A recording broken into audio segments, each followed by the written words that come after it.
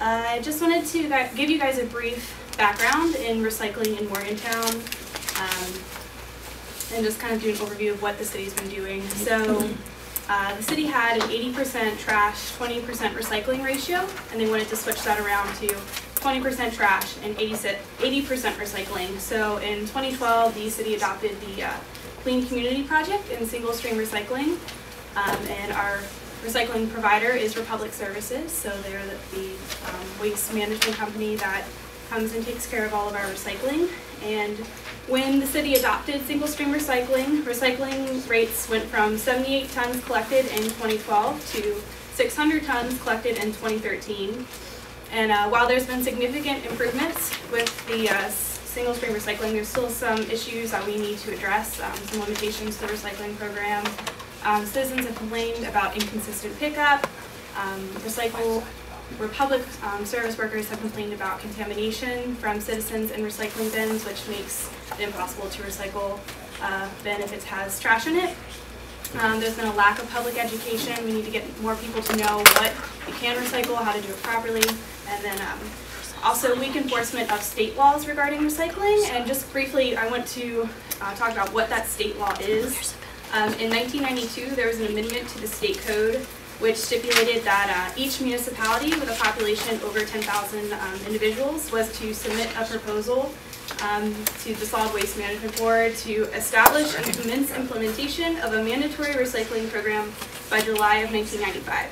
So by July of 1995, the city was supposed to have mandated that each citizen in Morgantown recycle at least 3 recyclables, but obviously that was never enforced. It was essentially an unfunded mandate that never had any backing. So just giving you guys a background in where we are with state policy and what the city's been doing. So with that, I'm going to introduce our speakers for tonight. We have John McGorman, and I apologize, in the program I misspelled your name. I left off the Mick in McGorman, so I apologize for that.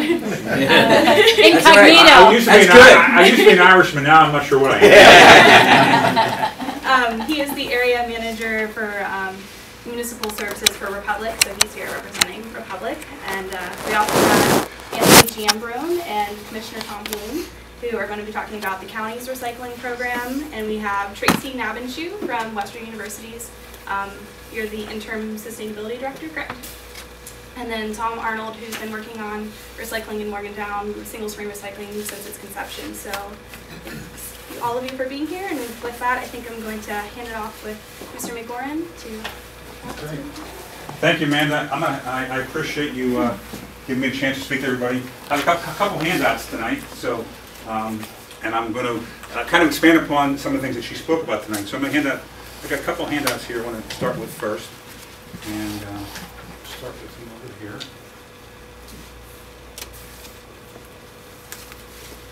Start with that one first here. Start with those here. We probably need a few more of those. I'll take give me one of those, please, so I can talk to it. That would help. Please, thank you. Okay, then here's some more things here. So what I'm passing on here, 2 things here, and it's kind of ironic, and Amanda and I didn't set this up before I came today, but actually everything she talked about today so far, I think I'm going to probably give you a little more insight on it. So I'll wait for all those things to get passed out there. But the first thing that Amanda talked about was recycling numbers. What has happened to recycling in Morgantown since 2012, when the clean community concept was thought of in the town here, and what happened? So, what I'd like to show to everyone is that this on the sheet here. It's real. I think it's just this sheet is just so indicative of what a program can do. You know, we can talk about all the things we want to do, but you have to give yourself and the people in the town the ability to succeed in the program. And so if you look at this piece of paperwork here, you see the first line, that was 2012. And that represents how many tons of recycling the city was doing, whether it be through commercial or residential. That gives you the total tonnage by month. And what's really ironic is you'll see in December of 2012, we did 25, our records say 25.72. Yours might be a little different, but this is our records. Kind of showing the same story. 25.2 tons is what we recycled. If you remember, we were using the small little 18-gallon bins. And in January of 13, we delivered those lovely green wheeled bins throughout all of the Morgantown. And you're going to see in 1 month, this is typical of what we've seen, is we went from 25 tons to 58 tons in the very first month. Now, we were delivering them throughout the month, so they weren't all out there, but you can see come February, we were up to 78 tons. In 2 months, basically, we were doing what we're doing the whole year. So I think when I look at this program, it's been a great success, meaning we gave the residents the right facility, and that's being the right container, the right amount of education at that time to show them how to recycle. Can we do better as a community? Absolutely. And you can see then through 2013, 14, and 15, the numbers have actually continued to grow. So in 2013, we were at 846 tons. We were 892 tons in 14. Right now, we're on pace just to be about 900 tons for 2015. I think that's a great success. You kind of mentioned that in your opening of what has happened. So I think that's a great success. Any questions about the numbers? And these numbers are very indicative of not only Morgantown, but if you go to many communities, and I deal with some stuff in Pennsylvania, in Ohio, and in New York, these numbers are right on par. You can pretty much get a 3, if you're 25, you can get 4 times greater than what you had. If you had 1, you were getting 4. If you had 2, you were getting 9, something like that. Any questions on the numbers? Just being a student, I'm kind of curious, does it include the university recycling as well? These numbers don't include university. Because up until, I think in 2014 or 13, we worked out an agreement where the university used to do its own recycling. And then about 2 years ago, we did another program. We're doing the program with the university now. The university is always trying to improve their program. This does not include their numbers. Does this include cardboard, glass, paper? Everything. Yeah, everything. That's everything in there. Which I tell you, the most ironic thing about doing single stream recycling is, that's what we went to here in a bigger cart, is cardboard. Is the #1 thing you will find happens in a cart. If we remember the old bin, which was half the size of this table, it was too hard to handle cardboard.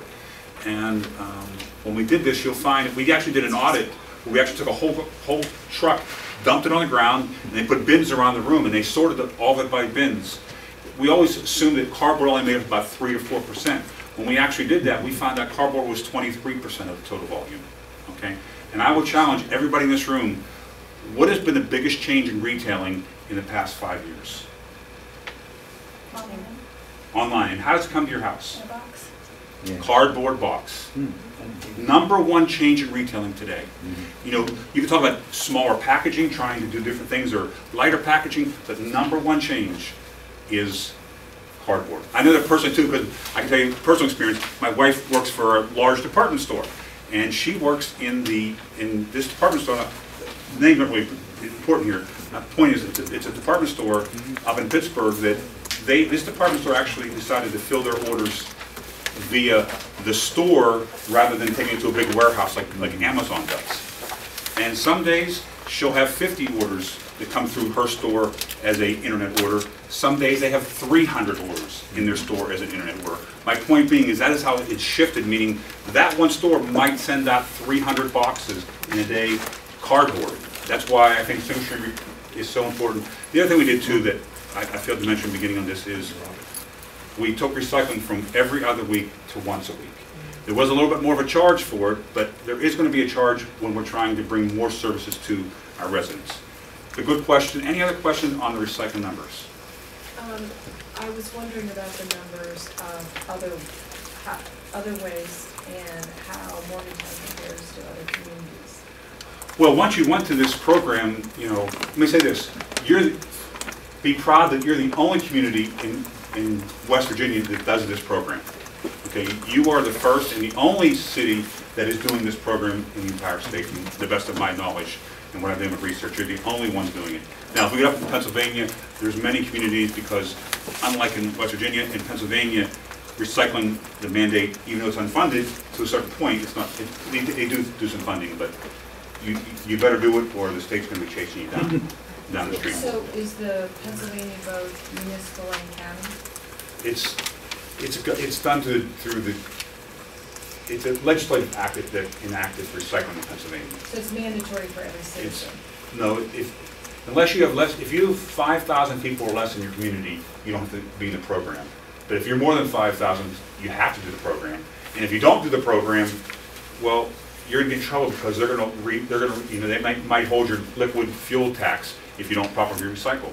You know, that they kind of, they have a chain there they can pull. If they want to pull it out from underneath, you can pull the rug out. She's a legislator, so that's the right person to tell. That's how they're doing it up there. That's how they mandate it.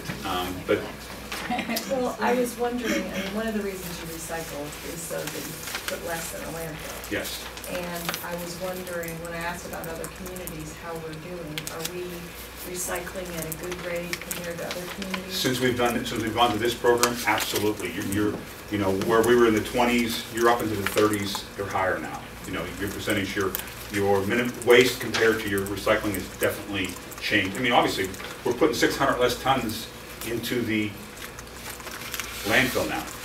You know, as a landfill operator too, sometimes that whole, is it bad to put a landfill or not? There's some debates about that as well. But so in Pennsylvania, where they make them do it, what about the counties then? Even though it's cities of 5,000, then still there's probably a lot of counties that don't have it. the counties don't. The counties really don't get.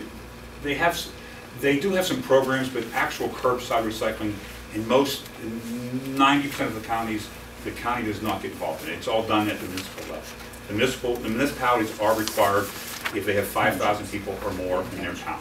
Moving on to the next handout I gave you, and ironically she said, hey, we need more education. So I'm giving you folks this mailer, and Jenny, you know, we've been talking about this. This isn't the final project, but I was here tonight, so I actually, when we get down to the Q&A at the end, I'll be willing to take some conversation about that. So this is a preliminary. This is actually it's more than preliminary, but it's getting towards the end of what we're going to be sending out to every resident in Morgantown sometime, hopefully in the next 30 days.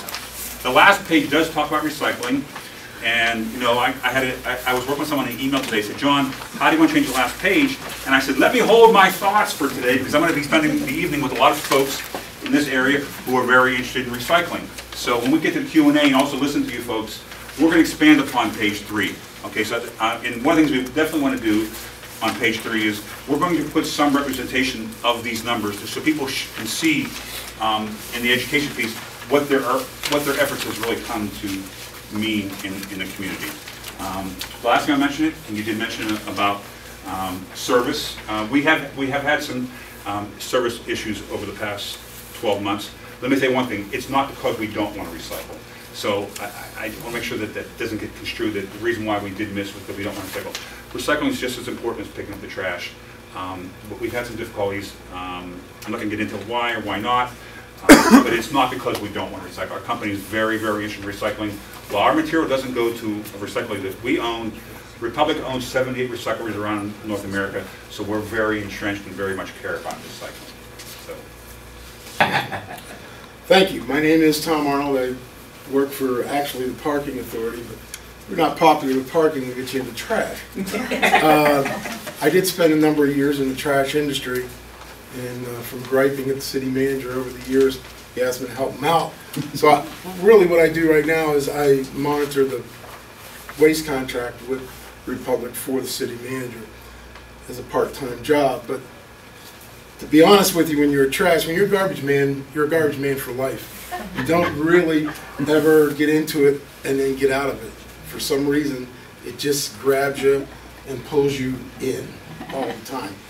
So we do have a contract with Republic Waste. We actually started this whole process in 2006 with the reality coming in January 2013.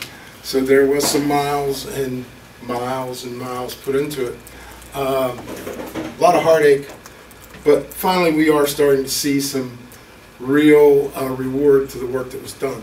So I appreciate the opportunity because I was asked to talk about how do we encourage clean and efficient recycling, and really the single stream kind of does that for you. Now, if we have issues with contamination, we haven't gotten a report at the city that we're contaminated, but when I get into here, there's some issues that we have concerning residential trash, which we're going to talk about very quickly. And John just outlined the new education program, which we do have in our contract with Republic. They have the education model through the contract. New incentives. Everybody's paying for recycling. If you're a residential in the city of Morgantown, it's included in your bill. Unfortunately, we've had a lot of people that have opted out. It is mandatory that you pay for it, but it's not mandatory for you to participate in it. That's kind of disheartening in a way, and it got to become a somewhat of political football when they started putting the little green bins out. And I don't want to do this. Well, you know, you're really paying for it. This is the way we keep everybody's rates down, is everybody participate. But, you know, the city said, well, we don't have any type of ordinance that makes it mandatory to participate, only to pay for it. So only common sense says, well, if you're paying for it, why not participate? So what we need to do is revisit that as a city, go back and look at incentives. And the only incentive really, because economically we've already done that. We keep the rates very low because everybody participates in paying for it. But how do you get your participation rate up as far as the number of households? So this is something we're working with the local Republic team on, because we would like to know what the participation rate is. Absolutely. We don't know exactly if we're at 30%, 80%, 70%. We'd like to know that. So they're working on that now. Other than mandates, you really don't have an additional incentive. Like I said, we've already done the economic. So now the city's going to have to look at it and say, okay, now you're paying for it. Now let's everybody participate. And that is somewhat of an issue. Also on new incentives is any new construction that's going on in the city, whether it's total renovation or new construction. Today was an auto zone. We're getting a new auto zone in town. They already had their solid waste and recycling containers on their plans. Everybody must have a waste storage area under new construction and have the capability to accept recycling. So instead of having one container size corral, now they're coming out with 2 container size corrals. So one can be solid waste, and thankfully for the single stream, you can have just another container for recycling. So I think our biggest challenges are, and this is our biggest problem in the city that I wanted to bring to you this evening, was multi-unit apartment buildings. A lot of student housing here in the city of Morgantown. And the biggest issues we have is waste, our trash management program on each individual site. Everybody likes to go with minimum. I mean, I don't know, what's the minimum service I can get for the minimal cost? That's what I want to do. That doesn't work. The issues that we have facing the city is we need to really increase our optimism, or make it more mandatory to get in line with our new construction, that everybody has a place to manage their waste, whether it's recycling or trash management or trash storage itself. And we run into this constantly in the downtown. You'll see it. You'll see trash bags sitting on the sidewalk. Why are they sitting on the sidewalk? Because there's no place in that building, and they're not providing that for their tenants, whether residential or commercial. And they need to do that. And if they don't do that, then make an arrangement where their tenants, either residential or commercial, can take their trash to properly store it and increase the recycling capability. It's a real big issue throughout the student housing areas. And then, fortunately, unfortunately, throughout our entire city, every neighborhood has some form of student housing. And the issues that we have is we're trying to get the trash settled down to the point where everybody's managed it properly. You don't see it. Because if you go to many campuses around this country, and I toured 3, and I went specifically to 3 that were Morgantown with large universities, and you didn't see trash containers. You didn't see trash. You didn't see litter on any of the campuses that I visited.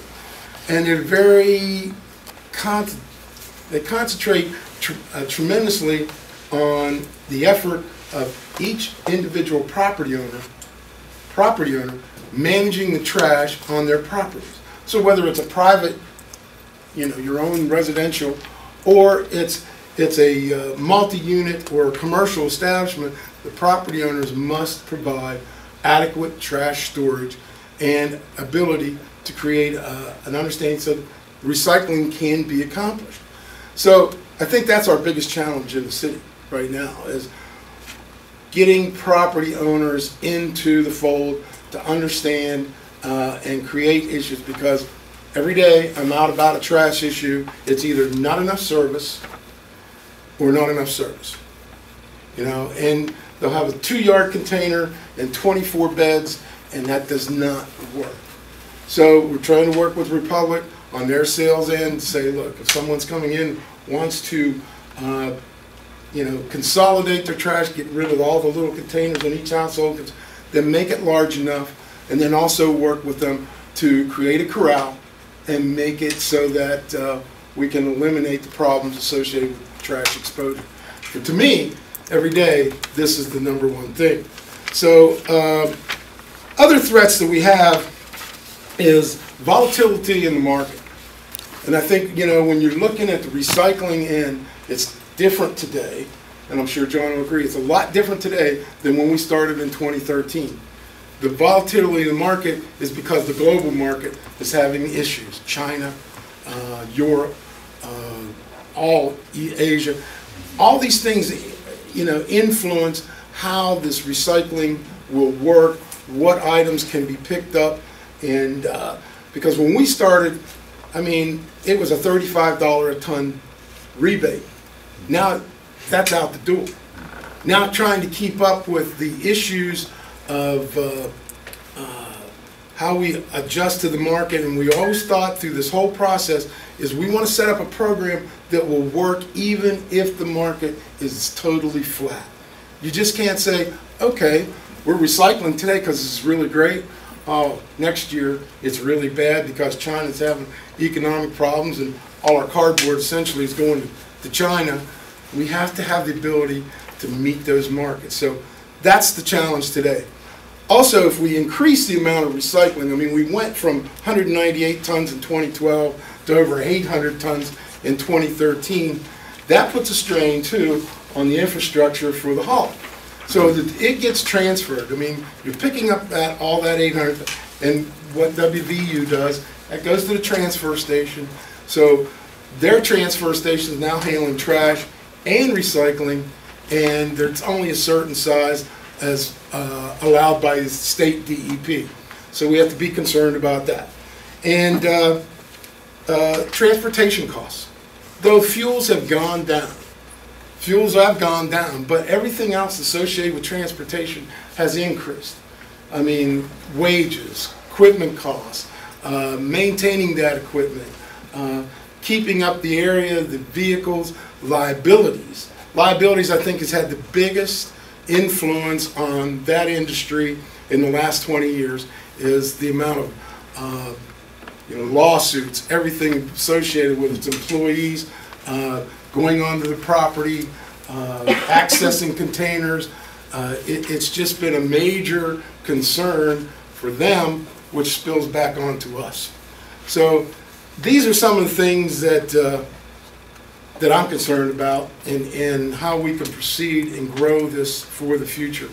If we can get the multi-units into a situation like we're doing with new construction, and we have containers for trash and containers for recycling, that would work out extremely well. One thing I can report today, which we're very excited about in the public safety building, is the number of dumpster fires are way down. And that is huge. That is huge because, Captain Tennant from the fire department could tell you, he studied, if we had proper corrals, proper security, that would help eliminate that and totally eradicate that type of program. So I hope I didn't overdo my 7 minutes, but that's all I had to say. Thank you. I have a quick clarification question for both you and Mr. McMorrin. If for businesses and multi-family residential areas, they're considered a business, and it wouldn't, as of right now, if they were to get recycling in their building, it would be an extra fee. It's not included within Correct. that price, correct? That's right. So we would be changing that. What you have to understand, when they put a truck out, that's for trash. When they're gonna do recycling, that's another truck. It is essentially all the same cost, except for what happens on the disposal side. Okay, so, but what that gets down to on a per ton basis, or per household basis, or per business basis, it gets down to, there's only a few dollars difference between recycling costs and, trash disposal costs. So you would think there would be a whole lot of difference in there. But as I said, there's so much outside influence that we have to work around on the infrastructure as well as transportation to make. So yeah, the thing is, we can put in an 8-yard container and 2 4s, but the 2 4s, again, you're going to have 2 trucks instead of 1. You're going to go, instead of once a week, you're going to have a minimum twice a week, because each container is going to get picked up once a week. So we as a community and as generators, we need to be aware of that, understand that is all part of the pain, because there is pain associated with it. Because everything, oh, we're recycling, so automatically the prices are cheaper, and they're not. There's a lot of issues to work through, but we can be sustainable. We are proud that we started single stream. We don't understand why the state of West Virginia does not recognize Morgantown for the single stream program. We used to get, every year, I would get a thing from them to fill out, and once we started single stream, State Solid Waste Management Board quit sending us that, because there is a huge influx, and the problem is a prejudice, oh, we're going out of state. Well, we're part of a region, and luckily Allegheny County has more people than the state of West Virginia, and we're able to tap into that, get all our recycling going that way, to tap into that. If we were trying to do it on our own, we would never make these numbers. We should get an award for collaboration. Well, we're lucky to be located where we're at, and we're only 80 miles from a place that can do it. So, does that answer your question? I just want to briefly explain how we do recycling at the university. It is similar to what Tom talked about in the city. We do have single stream recycling, where Public Services is our vendor, just as it is in the city of Morgantown. But I wanted to talk about kind of the reason that we went with single stream recycling on campus, and kind of the results of that implementation. So in 2013, we signed a contract with Public Services and started in the fall of 2013 transitioning our buildings to that system. Before, we were a source separated system, so plastic went in one and paper in the other, aluminum in the other, and went to this convenient single stream system. And there were a few reasons for that. We looked at some national studies of recycling at universities. We're a university, so we like research, right? And we also did some of our own surveys on campus about what we could do to increase participation in recycling. And we found that there were 3 major factors inside the university as well as at other universities that increased participation, and that was easy to understand. They needed it to be easy to understand. Single stream does that for you. Single stream does that for you. It can all go together in one bin. We needed it to be convenient for people, and on campus for us that was a lot about access. We didn't have enough recycling bins on campus. We had tons of trash cans, and we had kind of a recycling bin peppered here and there, but we didn't have them located together. We didn't have that convenience factor. And then consistency. We needed recycling to look the same all across campus in Morgantown. And we have over 80 buildings in the city of in the Morgantown area for our Morgantown campus, large and small combined, and we wanted recycling to be consistent across all those buildings. So we went with single stream recycling. At the same time, we instituted an empty your own trash model on campus in all of our individual offices. So me in my office, I collect my trash and recycling in my office, and I take both of those out to a hallway station where previously custodians were entering offices and emptying trash but not recycling. So now it's a self-service to the hallways for all of that. We've implemented it in over 75 buildings so far. We still have a few of our smaller buildings to go through, and then we will be doing Health Sciences Center at some point in the future. And since in our transition year, and our recycling volume increased 12% in our transition year. So that means not every building was on board with empty and trash and single-stream recycling when we saw that increase. So when we have a full year of measurement with all of our buildings doing the single-stream recycling, we expect to see that go up some more. And this is just an example of what our recycling guide on campus looks like. And this is an example of that consistency that I talked about on campus. We wanted our bins on campus, if it's recycling, we want it to always be blue. Our dumpsters for trash are green, and then Republic Services does do some separate cardboard dumpsters at some of our locations. They talked about cardboard being a huge thing. That is our largest commodity in single stream on WVU's campus. Paper is second. So some of our buildings that are high cardboard volume generators do have their own separate dumpsters for that. But this is just an example of what you would see in an office, what you would see in a hallway, and then what you see in some of our public lobby spaces on campus. And to the student that asked about what our tonnage is on campus for single stream, we do about 500, I think our last fiscal year was about 500 tons of single stream. Our overall recycling tonnage was about 1,300 tons, but that includes a lot of other things like metal.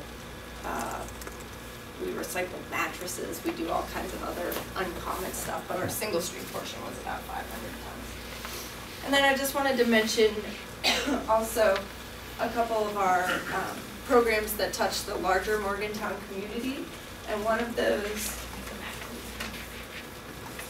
this is kind of our full circle thing that I like to talk about. On Student Move-In Day, when we have over 5,000 students moving into residence halls on campus, we focus on cardboard that day. A lot of students moving into residence halls have new TVs, new vacuum cleaners, new everything, and that generates a lot of cardboard. So, and on August 14th this year, just in about a 9-hour period, we recycled 10 tons of cardboard. Then another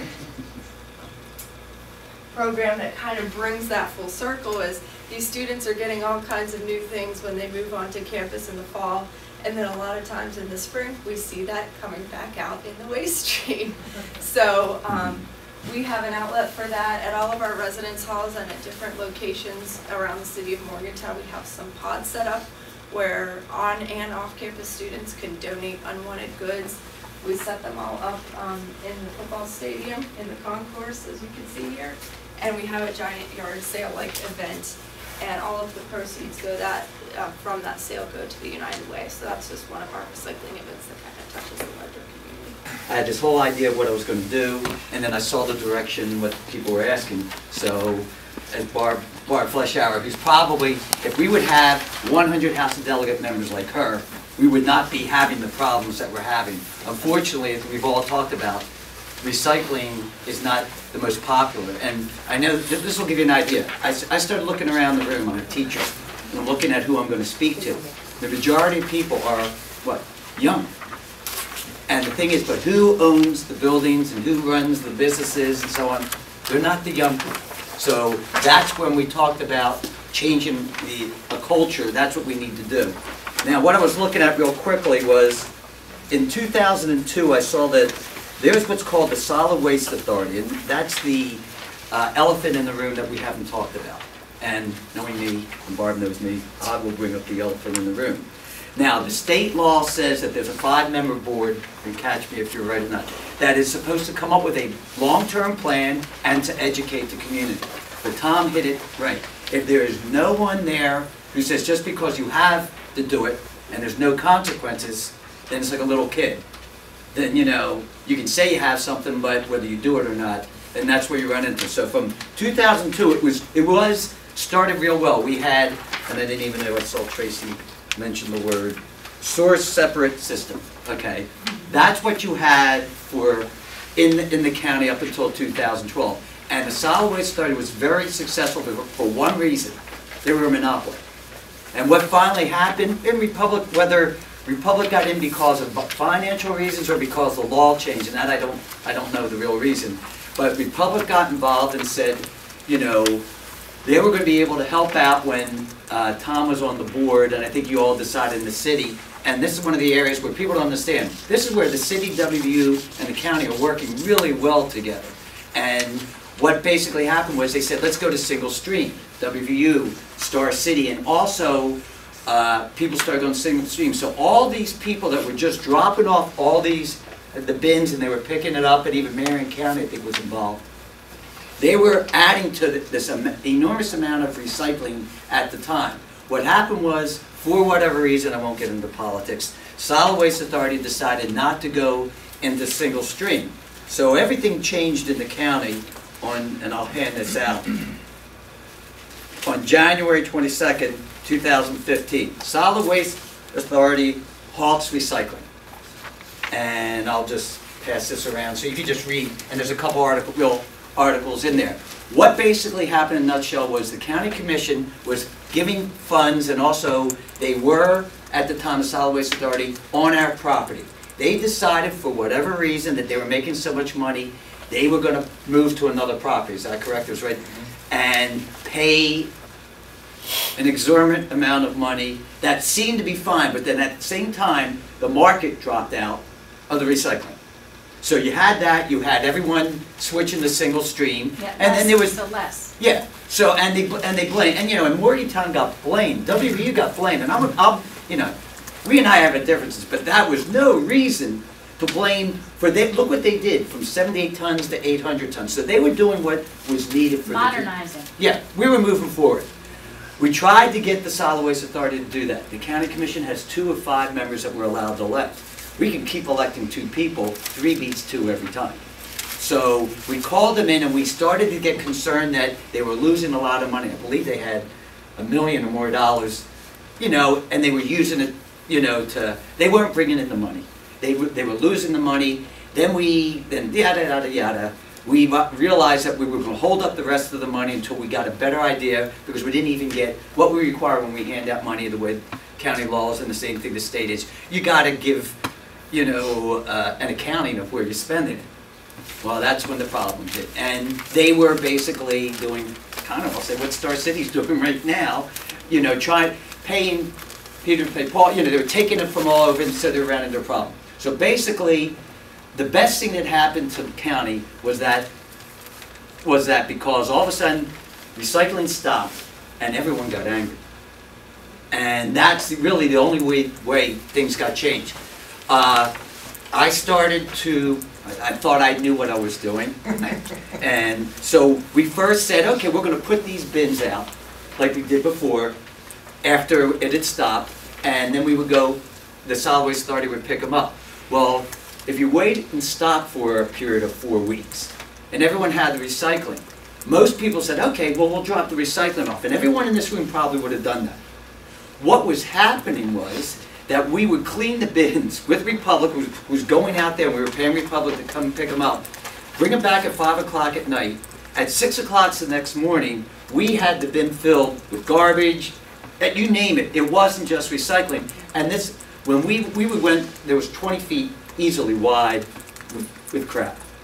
So the system wasn't working because we weren't able to oversee or control it. So that's where, and I can't say enough, you know, I panicked.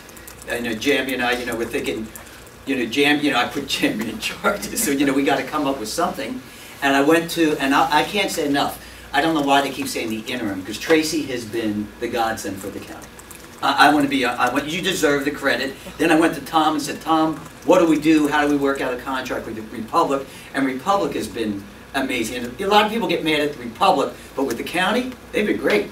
You know, because we were able to set up a system. So we set up twofold program. First, Westover got a grant, and then we helped fund them by giving them a truck and so on. And I keep looking at Jan because this is all very fresh. This is all in the last year. And on Monday through Friday, from roughly 7 to 3:30. 7 to 3:30, you could drop it off during the week. Well, that still didn't resolve the problem of a community that was feeding for more recycling. So we tried to figure out what could we do, and we opened it up first. We put the bins back at several sites, and unfortunately the mall, the old mall, the new mall. Nobody wanted us. Nobody wanted us because they The destroyed mess was it. left. People who were recyclers was taking it and just dumping it. We were there the day that I lost it. I mean, I had someone trying to run me over because I was really mad. I was chasing after her, and they were just dumping right there. I mean, it was full, and we had signs, and we posted signs. Please don't dump if the thing is full. Well, they were angry. Several people said, well, I drove it out here. I'm going to drop it off. So all of a sudden, then we ran into a garbage nightmare problem. Walmart was the only one who allowed us to keep the bins out there. And then what we figured out, we did a time span of roughly 4 hours. That's why on Saturdays from 7 to 11, you can go out there. And we came up with the idea of using single stream because we felt that was the best way to do it. Republic, we worked out a contract and so on. And I want to say it now, Walmart didn't do it for Saturday? It's the first four. Okay, it was every other Saturday in the beginning because we didn't have any money or funding. Then this past funding year, we spent $100,000, and we do it roughly the first 4 Saturdays, except for holidays and so on. So we don't do fifth Saturdays or holidays. Or holidays, and you know, it just went extremely well. Now let's just say Walmart didn't do it out of the goodness of their heart. When I went and met with them, I said, well, why are you willing to stick with us? Their business went up 15% every recycling. Why? Because the majority of people were coming from Cheat Lake or other areas saying, okay, we're here, we're going to go to business. So they loved it. I mean, the first place they cleaned with the first day was a snowstorm. They cleaned the path so these people could come from the road to the recycling and right through to the business. And it really worked. Now, real quickly, and then I'll shut up, my last 2 minutes. This is a form that we handed out, and this is what people are still not believing. I mean, I still say, we get about 20 people each time that say, no, you're not really recycling. We hear you're mixing them up and throwing it in the landfill. No, you're not. So what we did was, we had a breakdown. We asked Republic to help us go through and research. We did an audit. And did an audit. Whereas you did we did an audit for a month, and you could see, look at the cardboard. It's up to 38%. You know, so we broke down everything that we're doing. So people said, oh, we explained to them. You also can see, and when you go to the second page, that, you know, we started Mon County, Westover, then in the Marion County, what we did there was, we have the western end, which is back to the, what do you call it, the source separate system, because there just isn't enough out there, and Marion County is picking up and taking it to Marion County, their solid waste authority. But you can see, we started at 3 tons, 8 tons a month in February. I mean, we're at 50 tons now a month. We now, added to what they're saying, is another 390 tons that we've done. And then you see how many cars come in. And then what we did was we took it, I mean, I admit it, we asked if we could take the city of Morgantown, and they said we were allowed to do it. Their concept of it, so people know what's recycled. And we came up with a website that Tracy has been wonderful in adapting it with, you know, I can't say no, she doesn't know I was going to do this. But I mean, the city of Morgantown and WVU made it available, and we didn't reinvent the wheel. We saw what they were doing well, we went to the county. Now, I will leave with this. Here is the problem. Why are we not picking up door to door in the county? Because we can't. The law is very clear. I don't have the authority as a county commissioner. It isn't like a municipality where you can say, okay, I'm going to charge a fee and then set it up. We don't do that. We also have 7 different, what do they call them, haulers, 7 different haulers in the county doing garbage. Only 1 has a recycling license. So we can't have Republic go out to the western end because they're not allowed. So you run into that problem. Then, let's just say they were able to do the whole county. Now, if people in Ashton State say, well, I know I'll pay my $5, or what do you pay, $1.70? $1. Yeah, okay, but say we'll pay a couple bucks. $1.70? $1.87. $1.87. We'll pay my $2, let's say. Well, that's fine, except, has anybody ever been past Clay Patella? I didn't even know there were towns called Wana. I mean, honestly, I didn't even know they Don't existed. tell them that. Yeah, we're talking going up Bertha Hill, so the same cost that the person in Ashton Estates or out in Cheat Lake would have to pay the same price. Well, I couldn't even imagine Republic bringing out a truck up the recycling up those hollers. So it would have been, it's astronomical. what the cost would be. So basically, that is why we ended up with the program that we have. And I don't know if there's anything else I could hit on. Go ahead. I do want to say this, though. It's real easy to talk in recycling. I see people in there, and I'm going to throw it out and throw it out at the WVU students. We need volunteers to work on Saturdays. The way the program has worked, we've had Boy Scouts, we've had some different people. We have sometimes, for an hour or two, all we need you to do is go out there and help the people, curbside service basically, dump it in.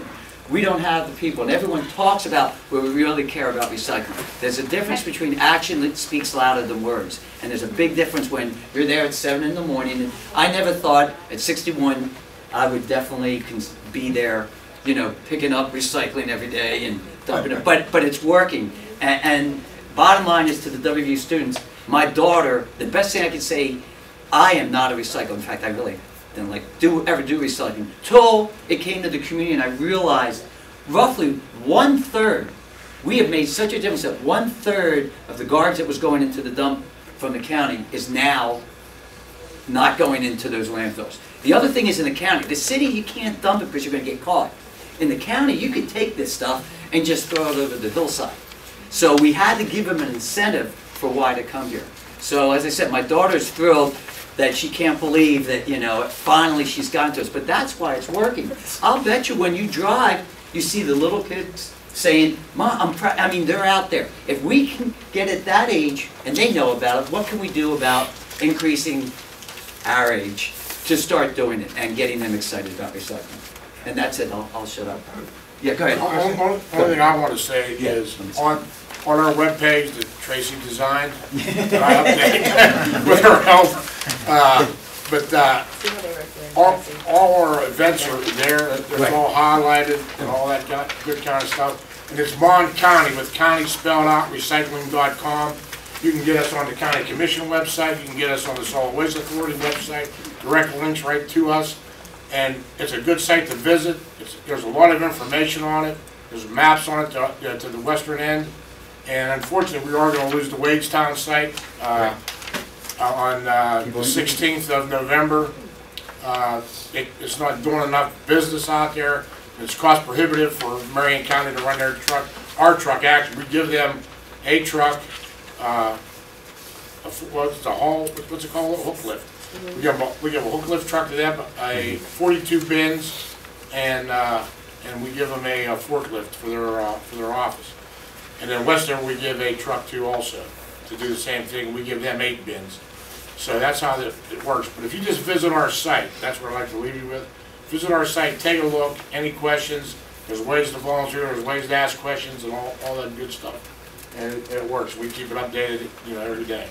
And this is what the front page. This is in color. It will be in color. Amanda, and I'd like to throw it back to Republic and say to that last page. One of the things that's real exciting is there are 2 new mandates that we have to work on. One is recycling batteries and what was it? Electronics. And electronics. And we now have to do, I think there's a mandate, and recycling and Republic has said, let's try and work out. How we do that yet, we don't know. But we're working out PACE now is going to work instead of Republic having to work with somebody from Greensburg, they're going to work with PACE on recycling. So there's a lot to go on, and I think that's mandated by the legislature. Yeah. Can I say one more thing, Amanda? I want to recognize the somebody here. Yeah. Really quick.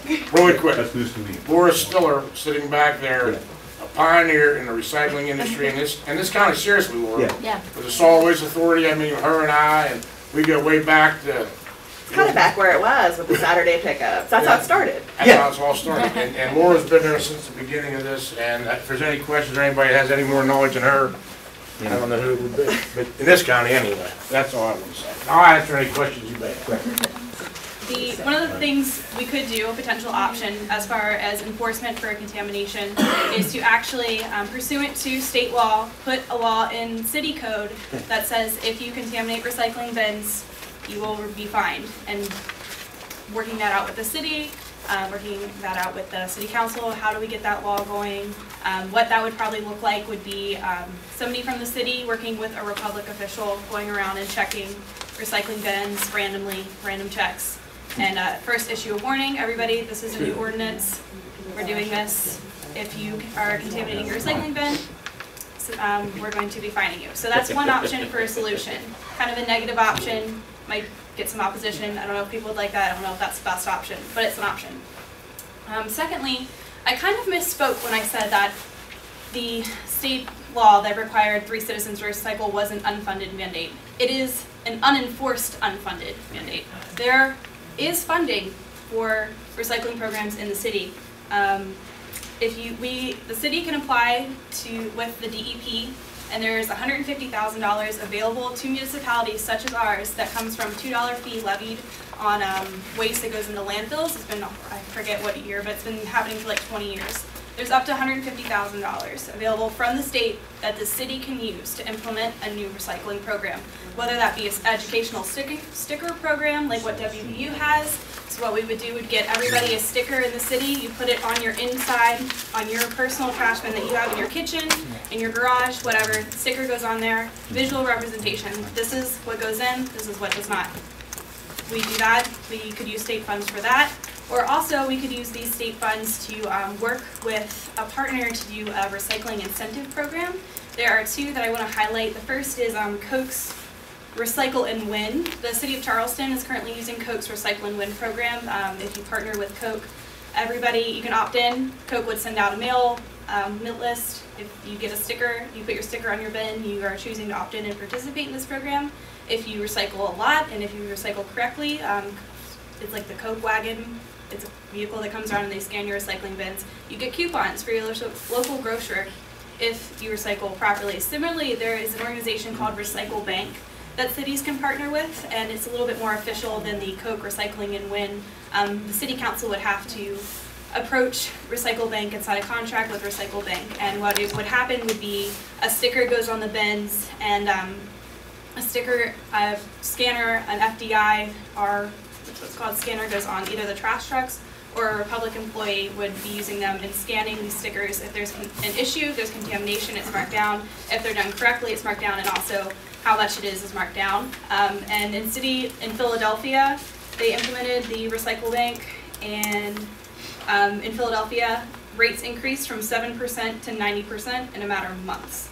And consumers can save $10 to $15 a month on their local grocers through Recycle Bank. So that's another option. Incentive programs, or like door hanger programs have been successful too.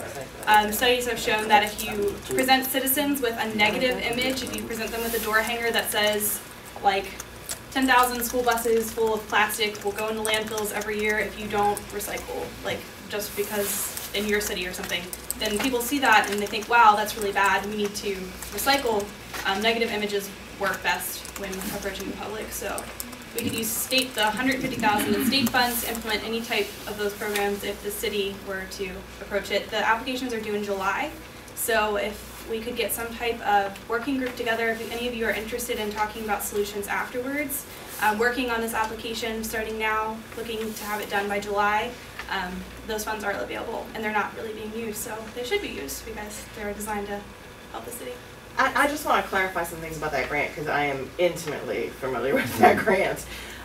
First of all, the city, and I think this isn't a problem in Morgantown, the waste from the city, to be eligible for that grant, the waste from the city has to be taken to West Virginia landfills. Yeah, that's not a problem in Morgantown. Okay. I'm sure it's not, because I mean they have transportation here. The garbage goes to Short Creek, which is over in Wheeling. Right, stays in West Virginia. That's the biggest thing. Other cities in border counties have issues with that. Also, that grant can be used for things that, other than just education. So be really open-minded when you're thinking about solutions, because it's almost an open-ended grant. I mean, there are some things that you cannot apply for, but it's pretty open-ended. But it is restrictive. I mean, they don't give out the money. Not everybody who applies for it gets it. And if you apply for 150, you might get 50. But you might get something. If you don't ask, you don't get. Because I know several people in the HOA, or just several homeowners up there have said, you know, we'd be interested in having curbside pickup. We'd be willing to pay, you know, $3-5 a month extra to have it picked up, but we don't know how to get somebody up there. Here's the problem. You with said that. nobody's licensed. Action Estates wants it, but not all 100%. So say 80% pay. Who pays? You know, if there's a fee and it costs, who pay? There's no way to force those 20% to pay. you're not That's allowed always, to do it. that's always happened. And that's the You problem. can't do that like house by house. Yeah. You have to have, The it's cost all are- or nothing. The cost is astronomical. The cost of Annexation is prohibitive. another Yes. solution. You can That's annex what you into don't your wanna do. local mayors and city. Realistic. Can I'd like to address that. I think you're absolutely right. I live in South Montague County. I'm in no man's land, Yeah. okay? The issue is, we touched on the solid waste authority. That's a key to the whole county.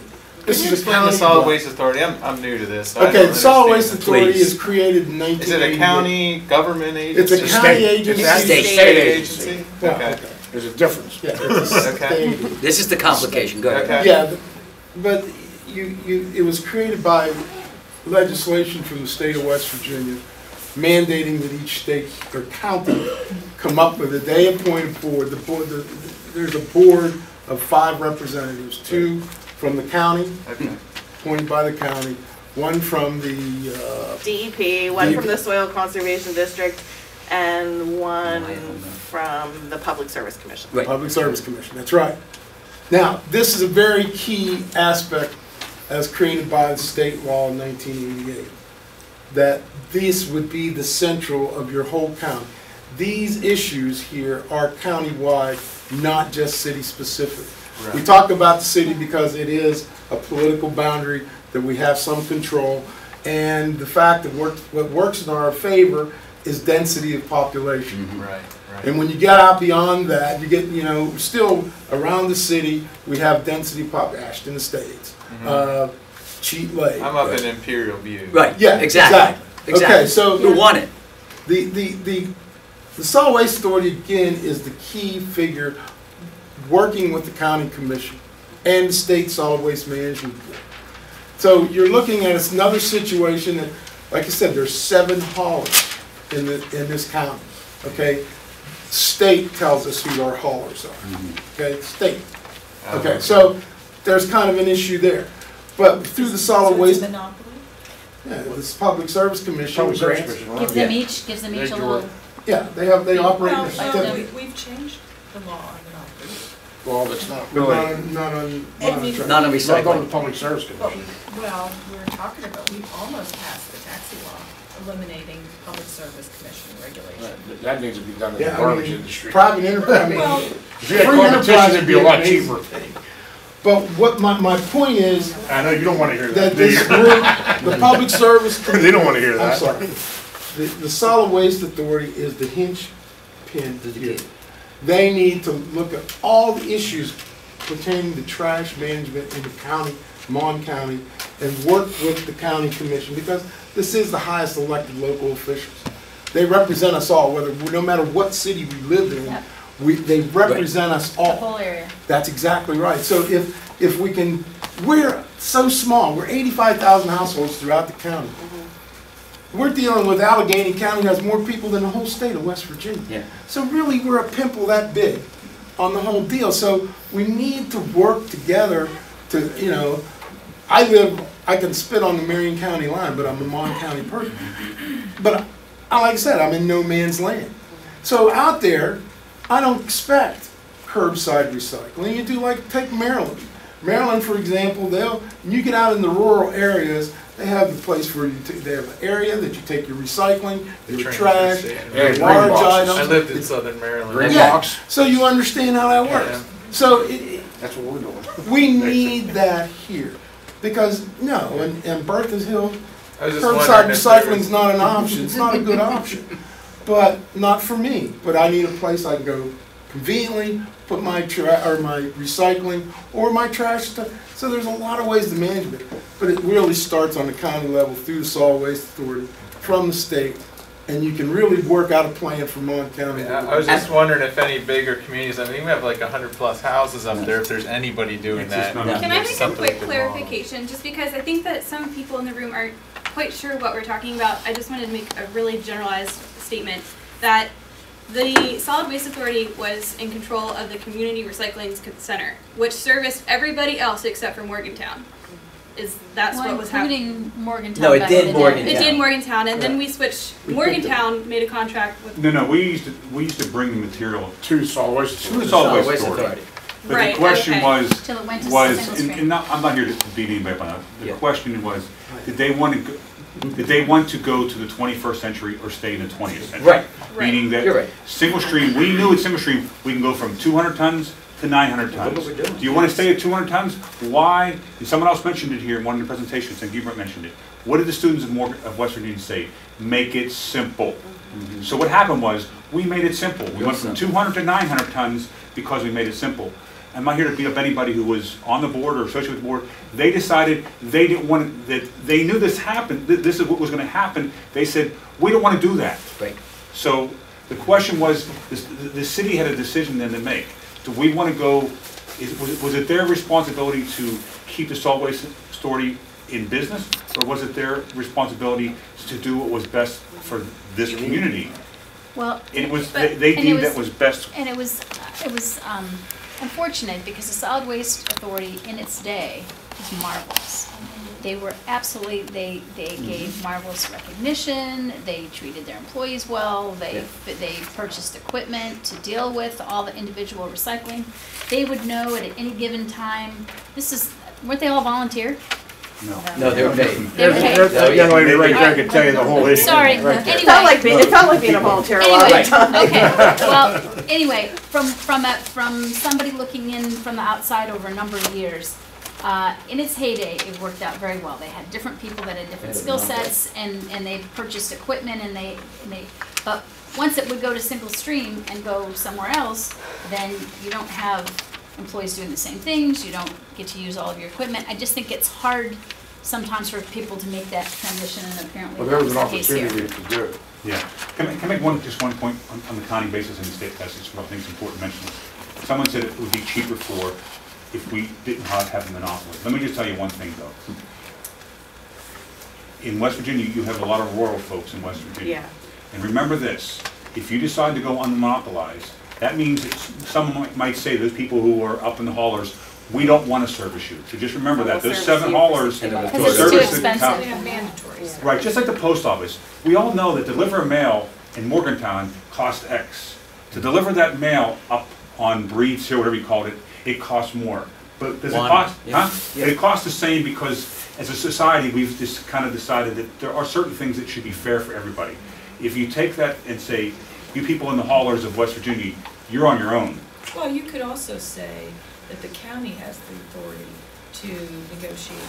A single and it would be contract. mandatory. They do. Well, that would have to be a legislative action. For the county, would have to have Right. a home Well, rule. that's not impossible. No, it's It not. was done I'm in right with you on 1988. that. Yeah, it Yeah, was. I'm with you on that. And Amanda, what you're doing is basically, what tonight is what should have happened and should be going on as we've learned. That is what the Solid Waste Authority is charged to do. Educate and do that. And that's where and I don't want to say bad to them, but that's the problem. That's the elephant in the room that's not doing their job. And we've not seen them in the recycling. It's been, but where are they? They're still charged with the comprehensive plan, and they're still charged with educating the public. Why are they not doing that? But we can't, here in this room, we can't do much about that. Yeah. No, I was just thinking about the monopoly, right? So, I mean, right now, those haulers aren't getting service. We're not getting service a half a mile outside of the city line, so. For They're getting service. For garbage. Well, For garbage. for garbage, sure, but for recycling, if we're thinking about that And and that's not having. mandatory, right? What? Everybody has to. No, it's- No, No. well, Garbage the service. deal is, No, it's- you have 30 days, you You can got a hold sticker. garbage for 30 days, and you take it to the transfer station yourself, you save your receipt, because if we knock on your door and say, where's your, what are you doing with all this garbage here? Well, I take it myself, here's my slips. Right. You got those slips, no problem, otherwise it's a citation. Could we make garbage pickup and recycling a requirement, that if you did garbage pickup, you also are required to do Absolutely, recycling? absolutely. Oh, sure, but I will tell you this, you'll never, I would be the first one out there, because we'd probably be paying $100 a month just for that. Everybody. It would nearly double your rates. Yeah. Because Oh, wait. Everybody's rate. If you Yes. just think about how we service some, I was in the office in Fairmont today. We have 3 pickup trucks that have metal bins in them. They have metal wire on them, because that's how we have to go get the garbage in the haulers throughout the county. When you got out past Cheat Lake, we're going down county dirt roads and getting the garbage. And we have, my point is, it's so labor intensive to go get those haulers get down and get those spread out areas. We actually have pickup trucks with bins where we throw the trash and the stuff in the bins because you can't get a big garbage truck back there. You know, so it. Well, even on some tight Morgantown street, sure. But why are there not more often more bins with single stream? Can that not happen? Are you talking about outside the city? Yeah, for the county. That's a question I have also, was Sure. when the community recycling center that was the county controlled, the solid waste authority controlled. Not that- county controlled, solid waste. The solid waste authority controlled. When that shut down, Yes. there was no recycling options for citizens outside of Correct. Morgantown to take their recycling to somewhere to have it recycled. Correct, And but- that's why we've set up the Saturday program with the county commission But we to fill try that to void. we try to do the other sites. We try to do, we try to spread them around. We took 4 sites that people would let us in. And they didn't work. Because people threw their stuff everywhere. There was no They control. weren't monitored. There's no control and monitor on that, and that's the problem. And we're spending $100,000, and people say, wait a second, and this is what people don't understand. We're spending $100,000 to get our recyclables taken out, and we're thankful. Because if not, I'll tell you what will happen, and Jim will tell you. In the past, it was, I'll tell you what people did with the garbage and recycling in the county. What they did. They threw it over the hill. And we're not having that bigger problem as we had in the past because we've made it somewhat accessible. These guys pay, the county commission pays 3 guys that work for me. They go out and clean the roads every day. We all do. We all pay that. Well, I'm just saying, but they. It's not taxes to pay that. But I understand. But they're doing it. Well, it could be going somewhere else. To do it. We used to use prisoners. We can't get them anymore. Yeah. But so they made the decision to do that. Oh, we have plenty. So, and all, the county is paying for all of, for what we do with recycling in the county right now, right? Yes. And the people are not, that are bringing their recycling, they don't have to pay anything. No. Right. Right, Right. okay. And so this is what all, about But all your taxes you're aren't paying willing for it. or able to do, or is it just because you can't find any place to put them anymore? No, well, the bottom line is. Yeah, what's the limitation? What The prevents you from limitation doing more? is, Yeah. okay, look what we've done. I mean, limitation right now is, say, 400 cars that we're doing. Here's the problem, folks. The people who vote in this area don't recycle. You know, you think everyone does, but they don't. This is not a priority. It's never been a priority. We have made it a priority because we want to do it. But unfortunately, you can't put stuff out. I mean, I don't know what we would do, have 2 different sites. You still wouldn't have as many, you had the same basic people that are doing it. We see the same people, I know them, I wish we could expand it more. What We want to. would more volume mean? To us. Nothing. It don't mean nothing. That's More volume, more volume would spell some Less land. infrastructure problems. Yeah. Well, then why is it a problem that we're not doing enough recycling? We are doing, we're doing There's what, 2, it's like, we're not recycling enough in the city, because that's its own separate. Well, In what- the city of Morgantown, we want to increase recycling rates, we already have a fixed system, the single stream recycling, we want to reduce contamination and increase recycling rates. In the city, that's what the education programs are tailored to do, because in Morgantown, we have a system set up to take care of this.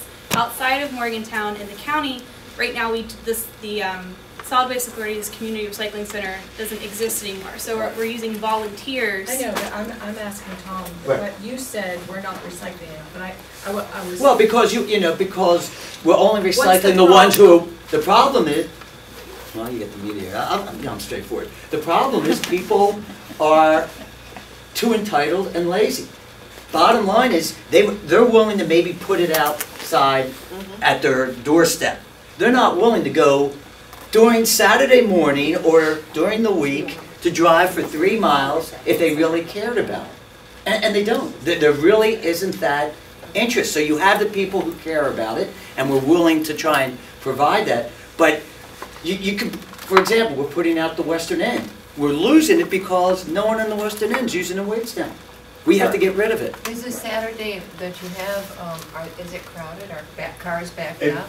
Not really. It used to be. when we Takes did- 30 seconds. Yeah, it takes about 30 seconds to go through. And that's without volunteers. Yep. And it works good. Normally we do about 4 or 5 bins. Last week we did 6. 6. Because we had an off week. You so say they come bin, back. what type of time? 30 30 yard yard bins. roll offs. You did Is 6 in that? Westover getting Yeah, we did full? 6. Yes, last week. Westover's full too. And Westover's full. And the thing about Westover, when you talk once again about You know, theirs is behind fences Yeah. with gates. Yeah. So people can't, it's completely controlled. They have cameras on it. They've written tickets for people Yeah. left stuff on the ground over there. So, I mean, it's working over there, but once again, there's it's one other controlled. problem, what you said. What time does it close? Is it 11 o'clock on Saturdays? For us.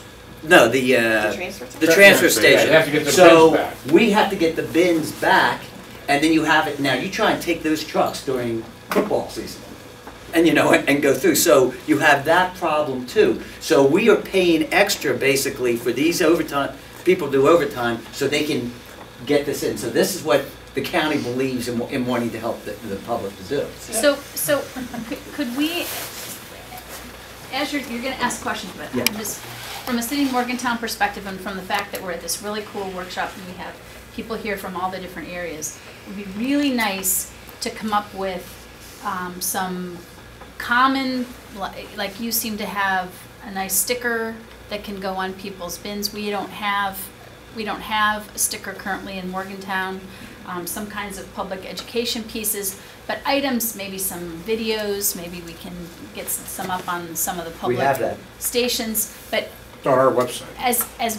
but I think that if we kept using those materials across the area, I know that students have asked, students who happen to be in the city have asked if they could have recycling, and they didn't. They got bins and then they were taken away, in part because there wasn't the public education piece. But it just seems like we have this desire to go to some next level, to have businesses, more students have the opportunity. It just would be really nice to just keep pushing this forward on how we can get to the next level, to have more businesses, more students, a more Yeah, clean. it's really frustrating because I generate a lot of paper in my office and I have no recycling, even though I pay for garbage. And I would really, my office is in the middle of downtown. And so part of it is having a downtown solution, which we've talked about for a long time. Part of the problem again is infrastructure. Storage. enforcement. Yeah, where to put it? We don't have proper enforcement. No. We don't. I mean, on any level in the county, we don't have proper enforcement. So if we set all the rules in the world, we have laws on the books, don't enforce them. That's number one problem. Number two is infrastructure. Again, if you want to look at countywide, you can't have curbside up at the haulage, no. But you need drop-off centers for where it's applicable throughout the county, just like they do in counties in Maryland. Yes. They do that. I mean, if you drive out 68, you'll see one right off 68, middle of nowhere. There's all kinds of, and it's fenced in, there's only access at certain times of the day. And there's a person They're there. managed, they're paid for through your property taxes. You pay your trash through your property taxes every year in Maryland. So, I mean, the issue we have in Morgantown, like, okay, so we're back to infrastructure. Like, where do we put the recycling cans? And my presentation was, we gotta settle down trash. We gotta make sure trash is not going correctly. And it needs to go correctly and get it out of sight, get it working, so that, okay, I got a trash can here, recycling can here. Because we do have the benefit of high density. Downtown, we're too dense. Most buildings don't even have a place for people to store their trash. Yeah. I mean, half the buildings in the downtown have no place to store their trash. They throw it right out on the sidewalk. Right on the sidewalk. So they need whacked to do that. I mean, every time somebody does that, they need whacked. So it hurts them when they do that. I mean, it's just, it is. I mean, it's an enforcement issue, it's an infrastructure.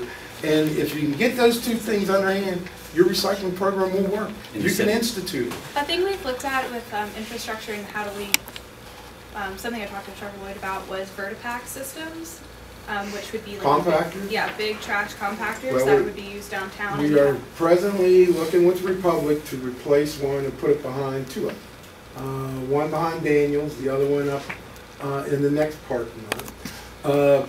But that would take those little dumpsters, there's two yards in there, but it would give us the ability to manage 115 cubic yards of trash every week, rather than having it all over the place, outside the corral, in the parking lot. But there's a lot of, but again, you talked about earlier, there's a lot of liability issues, because then what happens is if you're XYZ restaurant and there's snowing out, that person now has to push that cart, you know, a block down the street, you know, and so there's a lot of, there's a lot of issues that are going on. Let me just kind of, I know we're getting close to the end of the time here, let me just say this much though, as a person who travels, who does recycling in many, many states and deals with many different legislatures, is that, let's not forget this, and I think, I'd love everyone to leave here in positive saying this, whether it's Marion County or whether it's the city of Morgantown, recycling is good, recycling is working, okay? I think we need to all be positive ourselves saying, what can we do, and leave ourselves with the thought, what can we do better? But I know that you want to see Morgantown do better, we talk specifically Morgantown. It is, in the scheme of the university, the county, and the city, we are #1 in this state. There is no one doing better recycling than this county in the whole entire state. Now, if you want to compare yourselves to a county in Oregon, probably not doing the best, but I will tell you, in this county, with the laws on the books, the infrastructure we have, #1. Let's just don't forget that. Don't forget we're #1 in the state, and I'm proud of that.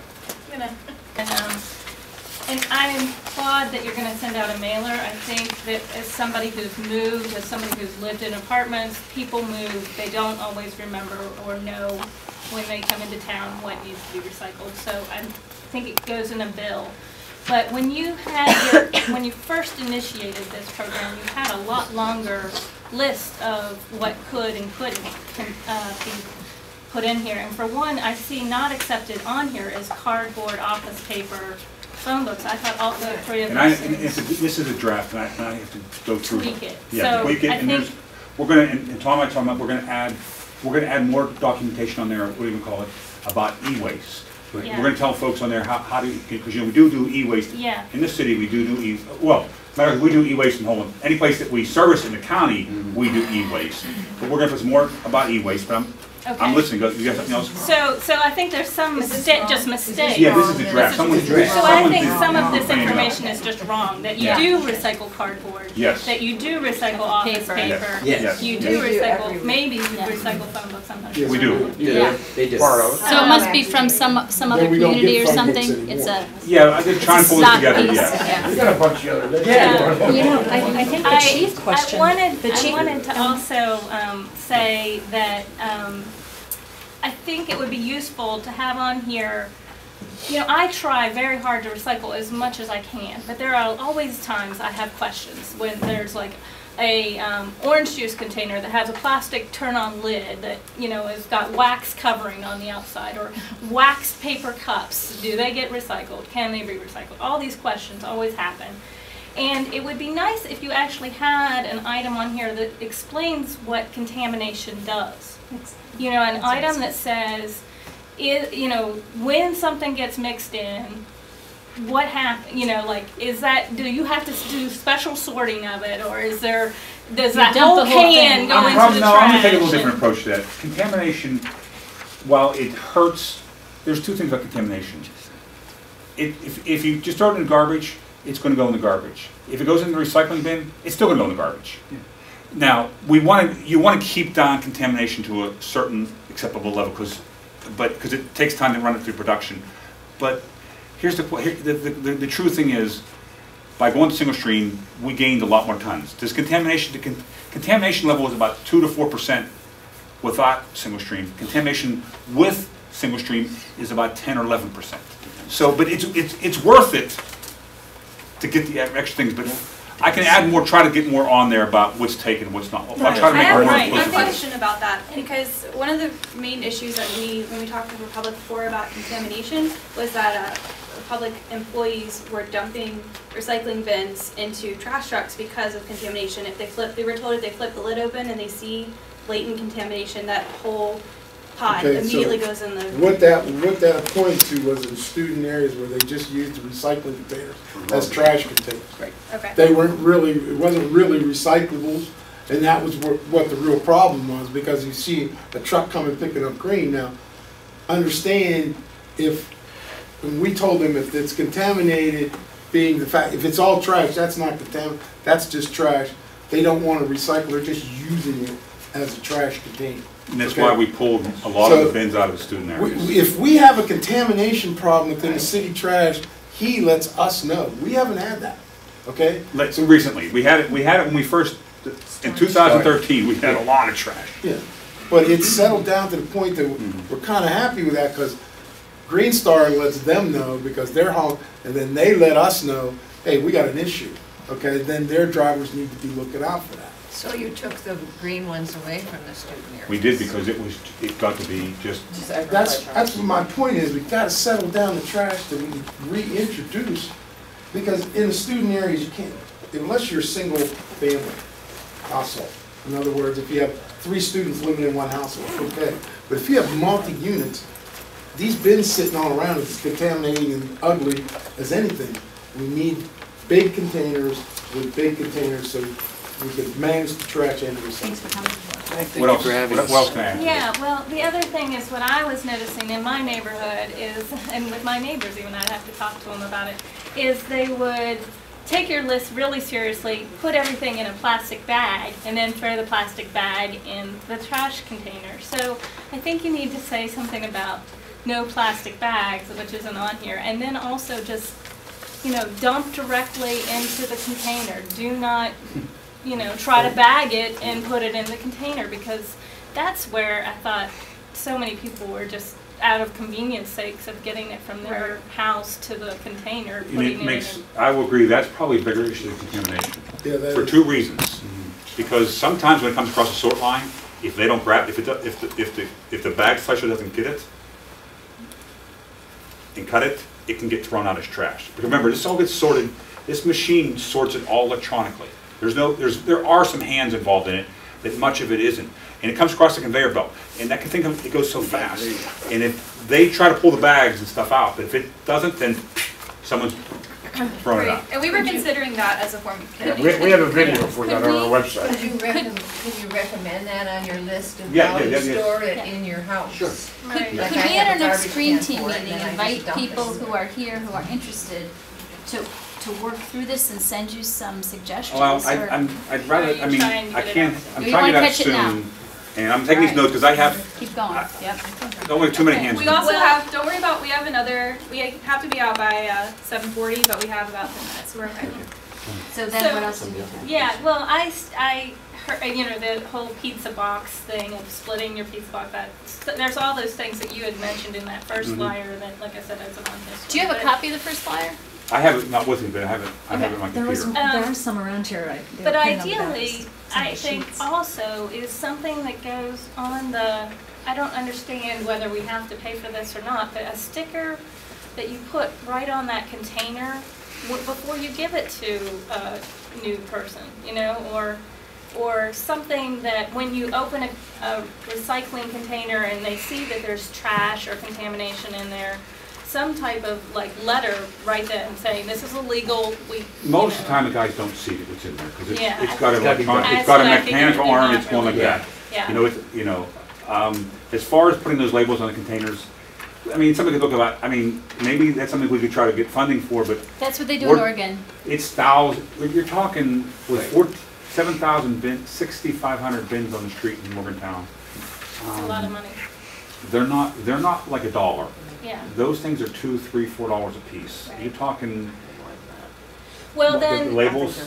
You're talking Okay, $10,000, $20,000 to If get on it's that. cheaper to put this in the mail, I'd almost say every, quarterly, a list needs to go out in the bill, reminding people what can be recycled and what can't be. Not like Well, our goal once is to every get, 5 years. our or goal is to something. get this out a lot more often. I agree with you. We need to do this more often. But Especially with as much turnover in this Yeah. community. I agree. And Yeah, because we have hospital people, university people from federal facilities. we've been and they talking, do turnover. Jenny and I have been talking about this for about 6, 7 months. We've been trying to get this thing. And we're getting to a point now where Yeah, you can. But we need to make get it sure too. that it's useful and right, Right. and has the Why right don't you give a items and discount? The it's- city gives some form of a discount if they do so much recycling, then they get something off their garbage bill. too hard to track. I'm not saying for And you. not everybody's doing That's it. yeah, well, I know, that's what I'm saying. Time out. There's not enough of a savings right now. It costs almost dollar for dollar. Okay. Recycling today to get it to Pittsburgh costs almost dollar for dollar. But what does it cost to make new landfills, and do we have lots of places to do landfills We've in got. West I mean, Virginia with our I don't want steep to. drainages? I don't want to say that, but We got plenty of spaces, and landfills are, there's, Well, that was the Well, I'd last really thing I like was gonna people to suggest, was stop putting throwing something about crap on landfills. my property. I mean, you know, that there's an aesthetic quality to living out in Tyrone, where it's a beautiful area. But like where I live, you know, as soon as somebody goes to McDonald's, they're dumping on my property. 2 miles. Every 2 months, yeah, we get stuff, go ahead. Yeah, so I'd like to just say one last thing. I'm interested in looking at the law and seeing what we could do to make things better for recycling. I'd like to compete with Oregon. I'd like Mon County to compete with Oregon and say we're not only #1 in the state, we're in competition with one of the best states in the country. So I would be very interested in talking to people about ideas on how we can loosen up, how we can strengthen, what states have better laws. And it's kind of short, because if I were going to do something, it would need to be introduced this session, but it doesn't have to be perfect either. Well, we're doing recycling illegally, technically by law. We had to get permission from the Public Service Commission through the Solid Waste Authority, the county. So our recycling program is legal now, because that's why we're so successful, because we had to go through to get approval. But there is, Tom, we can have a conversation. I would like to talk, you know, to Sure. everybody else around about what we could do to make our law better and what we could do to improve recycling. And a green I think team the can idea work- of this green meeting team was to can have work on follow-up, and areas I imagine it will be outside the